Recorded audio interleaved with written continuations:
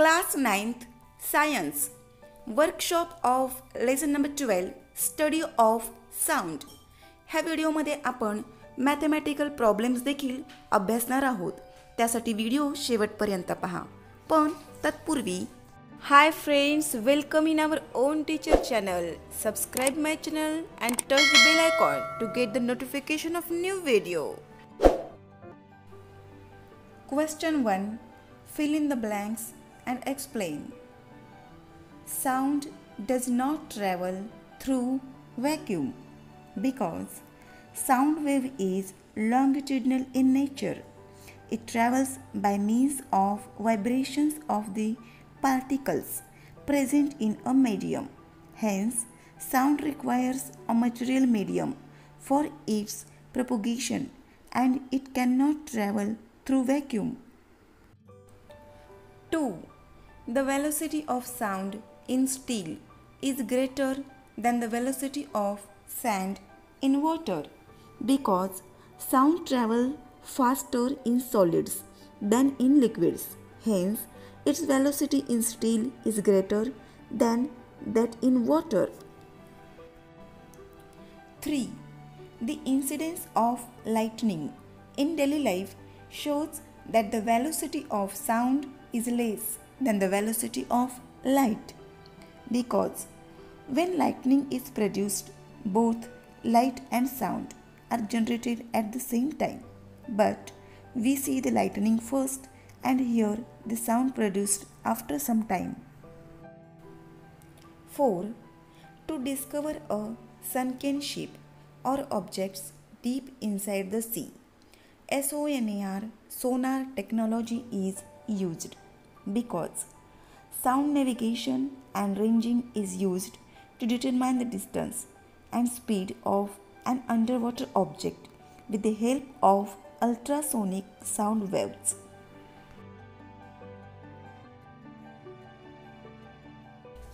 Question 2. Explain giving scientific reasons. A. The roof of a movie theater and a conference hall is curved. In a movie theater or a conference hall, sound is produced at one place. These sound waves are usually reflected by the walls and ceilings. The acoustics of a movie theater or conference hall should be such that the sound waves should reach everyone in the audience without any sound loss, echo production, reverberation after reflection. To make this possible, roof of a movie theater and conference halls are curved. B. The intensity of a reverberation is higher in a closed and empty house. In a closed house, the sound waves cannot escape and suffer multiple reflection from the wall of the house, resulting into reverberation.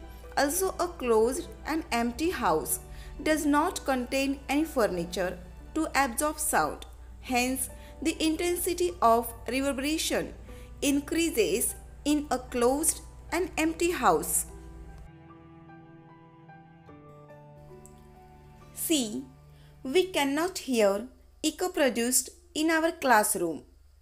Echo of sound depends upon the temperature of the surrounding and the distance between source and reflecting surface.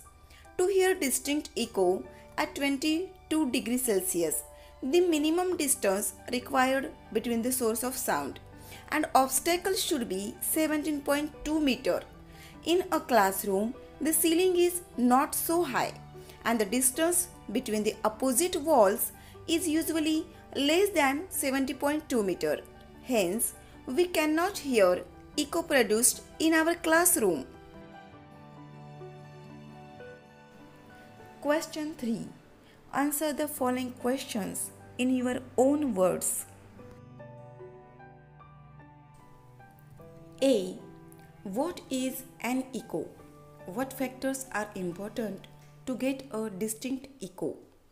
An echo is the repetition of the original sound because of reflection by some surface. temperature of the surrounding and distance between the source and reflecting surface are the two important factors for the production of echo. Total distance covered by sound from the point of generation to the reflecting surface and back should be at least 34.4 meter. Thus, for the hearing distinct echo, the minimum distance between the source of sound and obstacle must be half the distance, that is 17.2 meter. Study the construction of the Gol Ghummat at Vizapur and discuss the reasons for the multiple echoes produced there. The Gol Ghummat is a historical monument is located at Vizapur in Karnataka. It has a smooth circular interior of a large circumference with a dome above it. Due to the circular structure, sound waves generated at one spot get reflected multiple times before coming back to the same spot, resulting in production of echoes.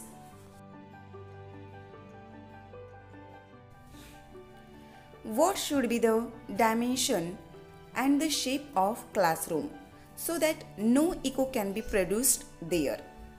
The major factors for production of echo are temperature of the surrounding and the distance between the source and reflecting surface. At 22 degrees Celsius, the minimum distance required for hearing a distinct echo is 17.2 meter. Classrooms should be designed in such a manner that distance between two walls of the classroom should be less than 17.2 meter.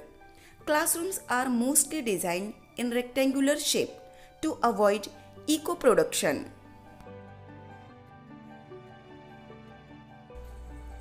Question 4. Where and why are sound absorbing materials used? Sound absorbing materials are used in auditorium and hall to reduce excessive reverberation. The roof and walls of the auditorium are covered with sound absorbing materials like thermocol, fiberboard, rough plaster, etc. Seats are made of sound absorbing materials so that excessive reverberation is reduced. Question 5. Solve the following examples. A. The speed of sound in air at 0 degrees Celsius is 332 meter per second. If it increases at the rate of 0.6 meter per second per degree, what will be the temperature when the velocity has increased to 344 meter per second? Given speed of sound in air at 0 degrees Celsius is 332 meter per second. Increase in velocity of sound per degree is equal to 0.6 meter per second per degree. We have to find here temperature. So, difference in velocity is 344 minus 332 is 12 meter per second. For 1 degree Celsius rise in temperature, velocity increases by 0.6 meter per second. So, for x degree Celsius rise in temperature, velocity increases by 12 meter per second. So, 1 upon x is equal to 0.6 upon 12. We will find out the value of x. So, x is equal to 12 upon 0.6. After calculation, we will get the answer 20 degrees Celsius. The velocity of sound will be 344 meter per second at 20 degrees Celsius. B. Neeta heard the sound of lightning after 4 seconds of seeing it.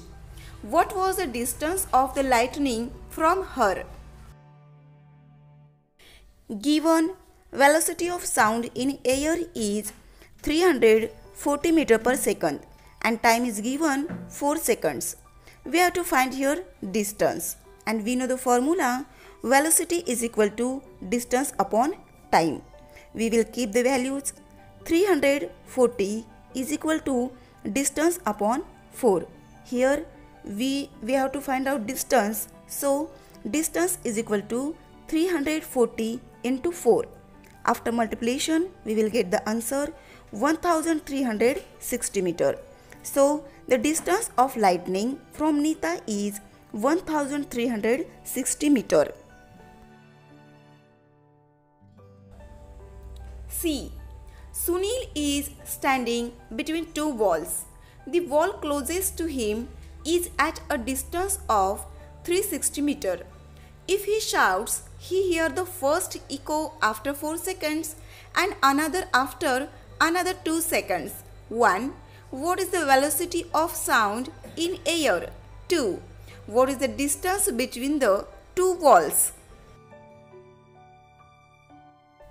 In this problem, given distance of closest wall 660 meter. Time for first echo is 4 seconds and time for second echo is 2 seconds. And we have to find velocity of sound in air and distance between two walls. Here distance is given 660 meter. Echo produced after time is 4 seconds. So time taken by sound to travel given distance is 2 seconds. And we know velocity is equal to distance upon time. We will keep here the values. Velocity is equal to 660 upon 2. After calculation, we get velocity is 330 meter per second. Now, let distance between two walls be x. So, distance of observer from wall 2 is x minus 660 meter. As total time taken by sound to travel is x minus 660 meter is 4 upon 2 plus 2 upon 2 is equal to 3 seconds. So we will get the value of x after calculation 1650 meter. So the velocity of sound is in air 330 meter per second and distance between two walls is 1650 meter. D. Hydrogen gas is filled in two identical bottles A and B at the same temperature. The mass of hydrogen in the two bottles is 12 gram and 48 gram respectively. In which bottle will sound travel faster and how many times as fast as the other? In this problem, given mass of hydrogen gas in bottle A is 12 gram and mass of hydrogen gas in bottle B is 48 gram. We have to find velocity of sound in bottle A and bottle B. So our formula, first formula is velocity inverse proportional 1 upon in root density. And our second formula is density is equal to mass upon velocity. Now density of hydrogen gas in bottle A. Density A is equal to 12 upon velocity. And density of hydrogen gas in bottle B. Density of B is equal to 48 upon velocity. Now we know velocity of A upon velocity of B is equal to in root density B upon density A. So velocity of A upon velocity of B is equal to in root 48 upon V upon 12 upon V. So velocity of A upon velocity of B is equal to in root 48 upon 12. After calculation we get in upon 4. So velocity of A upon velocity of B is 2. That means velocity of A is equal to 2 velocity of B. So our answer is velocity of sound will be more in bottle A and velocity of sound in bottle A is twice that in bottle B. E. Helium gas is filled in two identical bottles A and B. The mass of gas in two bottles is 10 gram and 40 gram respectively.